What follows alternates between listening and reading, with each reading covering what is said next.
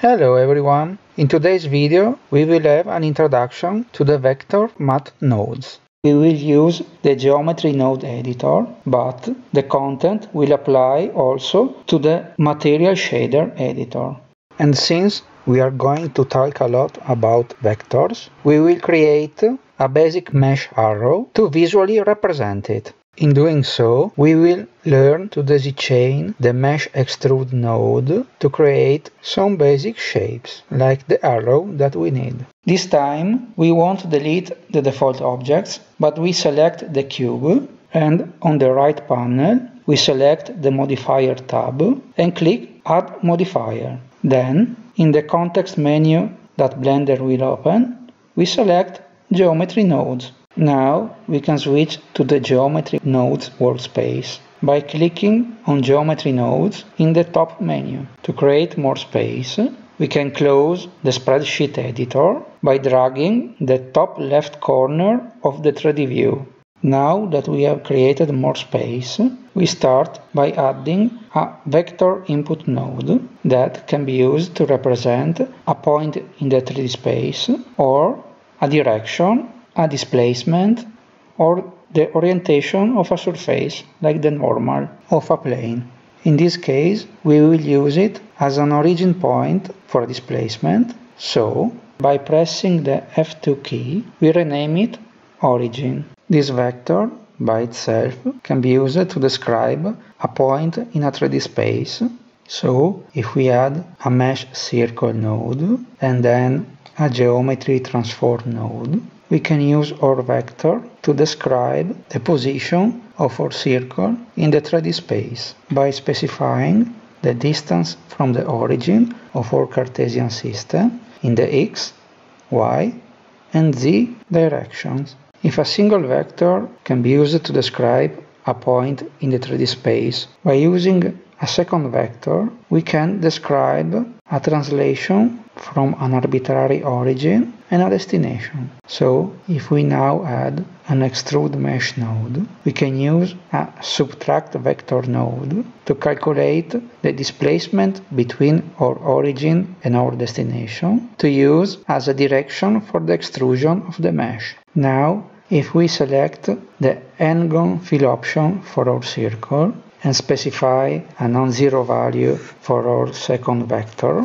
z component, we can start to see the result of the extrusion. And if we change the x and the y component too, we can see how the direction of the extrusion changes. In order to align the base and the top face of the cylinder to the extrusion direction, we can drag the rotation socket of the geometry transform node onto an empty spot, and in the search menu that Blender will show us, we type align and select align Euler to vector. In this way, by selecting the z component and connecting the displacement vector to the vector parameter, we can use the same displacement vector to rotate the circle and correctly align the top and bottom face of the cylinder.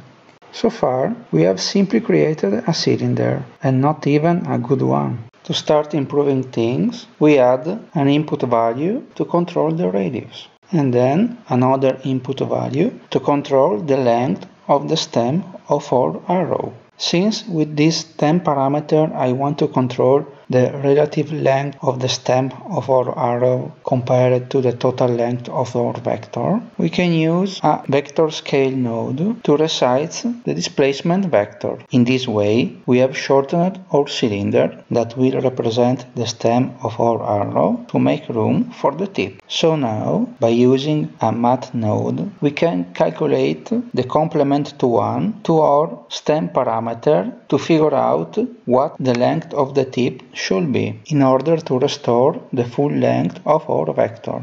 Now, to actually create the tip, we add another extrude mesh node, and to make it affect only the top face of our cylinder, we drag and connect the top socket of our previous extrude node to the selection socket of the new extrude node. Now we can add a new vector scale node and connect it to control the offset vector of the second extrude mesh node. In this way, the tip part of our arrow is of the correct length, but is still not a tip. So we add a scale element node, we set the scale to 0 and connect the top socket of the extrude node to the selection socket of the scale node in order to make it scale only the tip of our arrow to make it pointy. This is an improvement, but more than an arrow, this looks like a crayon or a stick that you will use to deal with a vampire. To make it look more like a serious vector pointer, we add a new input value, and by pressing F2 we rename it tip factor. We connect it to the scale parameter of the scale node. We disconnect the offset vector from the second extrude mesh node and set its offset scale to 0. In this way, we have created a base for our tip that we can recreate using another extrude mesh node. And as before, we daisy chain the top socket of the previous extrude node to the selection socket of the current extrude node. Now we only need to reconnect the offset vector and, as before, add another scale element node to make the tip pointy once more. Nice! Now that we have achieved the first objective of this video, that is to have a proper representation of our vector, we can turn it into a node group to easily reuse it in the next step. As usual, using the shortcut Shift right mouse button, we make sure to create a reroute node to join each input parameter that have multiple users. In this way, when we select all the nodes and create the new node group, Blender will not create duplicate input parameters. Now that we have created the new node group, on the right we can see that Blender has created a special group output node and on the left a special group input node. By selecting the group input node and pressing Tab, we can exit the node group to check which input parameter is what. It's good practice to rename the input parameters that Blender has automatically created for us, giving them unique and meaningful names. So, by pressing Tab while the node group is selected, we go back to properly rename the input parameters and sort them.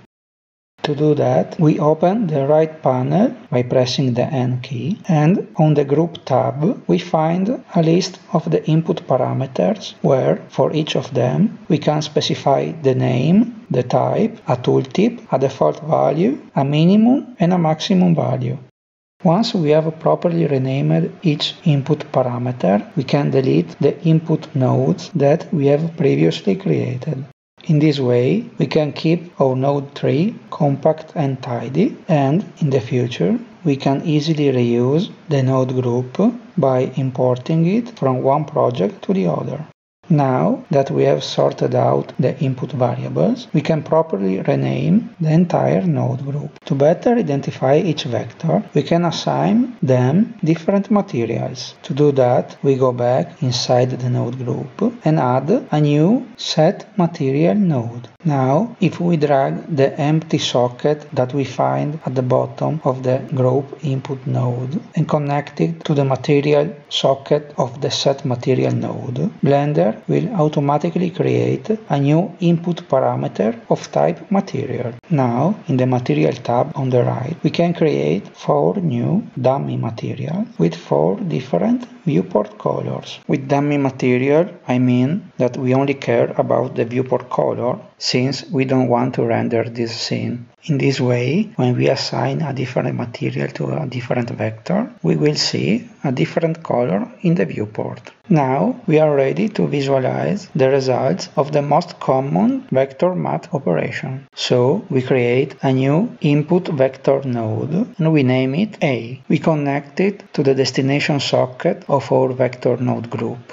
We let the origin to 0 and we set a non-zero value for the Z component. Now we can select these two nodes, copy them with Ctrl+C, and as usual we paste with Ctrl V. Now we can rename the new input vector to B, change the value and the color to display a different vector. And to visualize both vectors at the same time, we add a new geometry joint node. Now we can create a new copy of the vector node group and assign it a different material. So we are ready to display the first vector math operation, and we start with the vector add node. Now we can connect the output socket of the add operation to the vector node group and connect its output to the join geometry node. Now we can see how the result of the add operation changes as we change the input addend. Now, if we add another copy of the vector node group,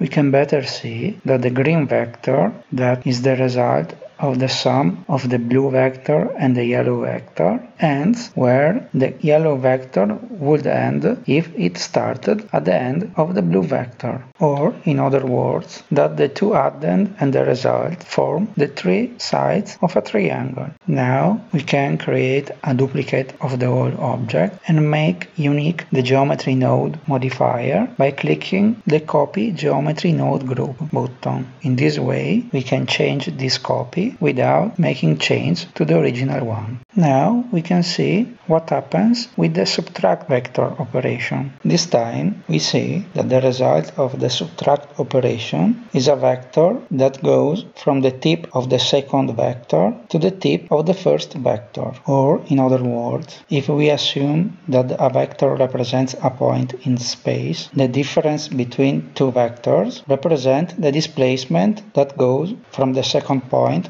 to the first point. Or, to rephrase it, the difference between the point A and the point B is a vector that goes from the point B to the point A. Now that we have covered the basic add and subtract operations, and after we changed the yellow color for a more vibrant red, we can move to the projection operation. As before, we duplicate the entire object and make a unique copy of the geometry node modifier. And as good practice, every time that we make a new copy of the geometry modifier, we rename it with a meaningful name.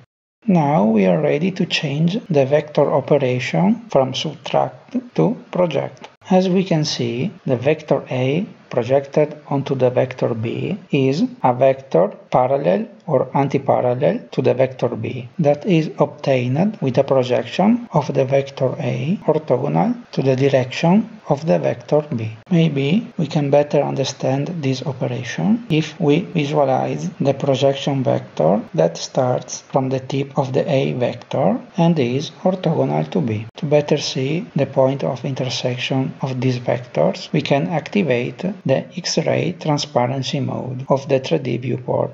We can obtain the same result of the project operation using the dot product operation, but since the dot product operation returns the length of the vector and not the vector itself, we will have to use a normalized vector node and a scale vector node to change the length of the B vector in order to obtain the desired result. It's important to notice that in order to get the correct result, we need to normalize the B vector before using it to calculate the dot product. Otherwise, the end result will be multiplied by the length of the B vector, whereas with the normalized operation, we only care about the direction of the B vector and not its length.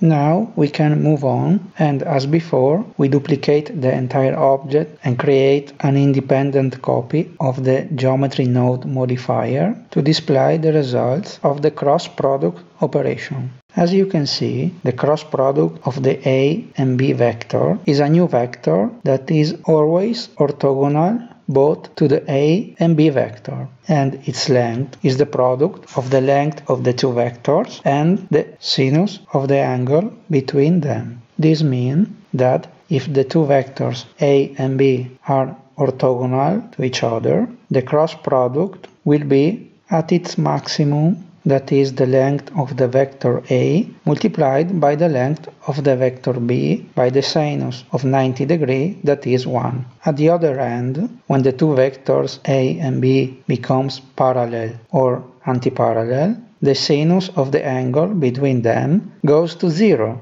so the cross product goes to 0 as well. Finally, the last vector operator that I'm going to show you today is the reflect operation. This operator creates a mirrored version of a vector along one mirror plane that is defined by its normal vector. So, in this case, the reflect operator applied to the vector A and the vector B, it's a mirrored version of the vector A reflected on a mirror plane that is orthogonal to the B vector. Here I sketched the mirror plane to make it more clear, but maybe if I slightly change the B vector and I properly redraw the mirror plane, you will see it more clearly. I hope that you will find this brief introduction to the basics vector math operators useful, especially when you will create your next geometry node modifier. Maybe the next time we will concern ourselves more